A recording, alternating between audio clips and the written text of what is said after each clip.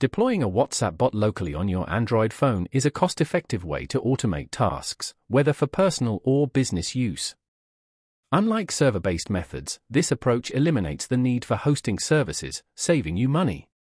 However, it comes with the requirement that your phone must remain turned on and connected to the internet for the bot to function continuously. This tutorial will walk you through every step of the process, ensuring you set up the bot successfully and efficiently. Before diving into the process, it's essential to check if your device meets the minimum requirements for running a WhatsApp bot. The device must have Android 5.0 or higher, at least 1 GB of RAM, and a minimum of 3 GB of storage space. These specifications ensure that your phone can handle the demands of running the bot and supporting its dependencies. The first step in deploying a WhatsApp bot is to install Termux, a terminal emulator and Linux environment app for Android. Termux is crucial because it allows you to install and run the required software for the bot. It's important to note that the version of Termux available on Google Play does not work well for this setup. Instead, you'll need to download it from a trusted source like GitHub, the link to which will be provided in the description. Once you have downloaded Termux, install it on your phone and open the app. A notification might pop up asking you to enable Wake Lock. If it does not, do not worry, just continue with next step. Wake Lock ensures that Termux can continue running in the background without interruptions, which is critical for the bot's functionality. After setting up Termux, the next step is to run the installation command. This command will be provided in the video description. Copy the command and paste it into Termux, then press Enter. The installation process will begin, which may take some time depending on your phone's processing speed and internet connection.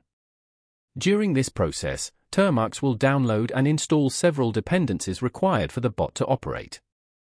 It's crucial to let the process complete without interruptions to avoid errors during the setup. Once the installation is complete, Termux will prompt you with a message asking, "Do you have a session ID scan today?" At this point, you have two options. You can press then if you do not have a session ID. Alternatively, I suggest you type Y, then generate a new session ID by scanning a QR code. The link to scan the QR code will also be in the description box below. For many users, scanning a QR code is the simpler option, especially if they are new to deploying bots. To scan the QR code, open WhatsApp and navigate to the Link Devices section. Click on Link a device, and use the camera to scan the QR code displayed in Scan page. This action links your WhatsApp account to the bot, allowing it to send and receive messages on your behalf. Once the QR code is successfully scanned, Session ID will be sent to your WhatsApp. This Session ID is vital as it serves as the key to connect the bot to your account.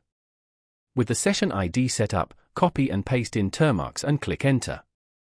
During this process, Termux will download and install several dependencies required for the bot to operate. Again, it's crucial to let the process complete without interruptions to avoid errors during the setup. After all the packages have been installed, the bot will now be operational. It can automate various tasks such as auto-replying to messages, scheduling messages, and even moderating group chats. However, for the bot to function continuously, Termux must remain open and connected to the internet. This limitation is particularly significant for devices running Android 12 and higher, as the operating system has a built-in feature that may close apps running in the background. To address this issue, you can use ADB, Android Debug Bridge. ADB is a versatile tool that allows you to perform actions such as keeping Termux active in the background. To use ADB, you'll first need to enable developer options on your phone. Go to the Settings menu, navigate to the About Phone section, and tap on the build number 7 times. This action will unlock developer options. From there, you can enable USB debugging, which is required for ADB to function. Once ADB is set up on your computer, you can execute commands to ensure Termux remains active, even when the phone is idle. If Termux is closed for any reason, simply reopen the app. Termux is designed to resume operations automatically, and a 5-second countdown will appear. If no action is taken during this countdown, the bot will restart and continue functioning as expected. This feature makes it easy to recover from interruptions and ensures the bot remains operational with minimal manual intervention. One of the standout features of deploying a WhatsApp bot locally is its versatility. The bot can perform a wide range of tasks, making it a valuable tool for both personal and professional use. For instance, it can send automated replies to messages, making it ideal for businesses that want to maintain prompt communication with customers. It can also schedule messages to be sent at specific times, which is useful for reminders or marketing campaigns. Additionally, the bot includes group moderation tools such as anti-spam filters, anti-link protection, and anti-bad word filters, ensuring that group chats remain organized and free from inappropriate content. Another advantage of this method is that it doesn't require any financial investment. Unlike server-based solutions, which may involve monthly hosting fees, deploying a bot locally on your phone is entirely free. This makes it an excellent choice for individuals or small businesses looking for a cost-effective automation solution.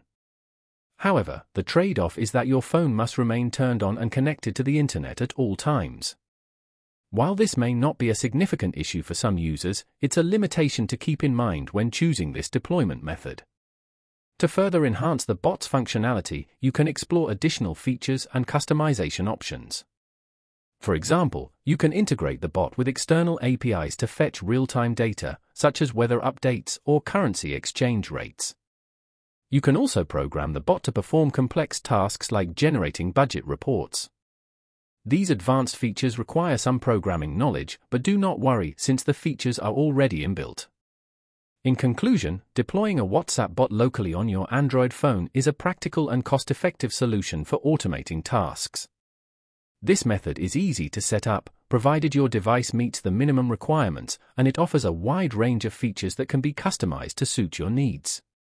While it does have some limitations, such as the need for the device to remain active and connected, these can be managed with tools like ADB.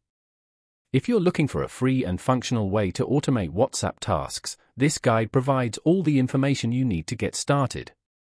And that's how you can deploy a WhatsApp bot locally on your Android phone. If you found this tutorial helpful, be sure to check out my other videos where I explain how to deploy WhatsApp bots on platforms like Koyeb, Heroku, VPS services such as OVH, and even AWS, Amazon Web Services. Links are provided in the description section below. Ring the notification bell and watch the next video on the right about how to get Telegram Premium for free. If you enjoyed this, you'll probably love that one too. See you there.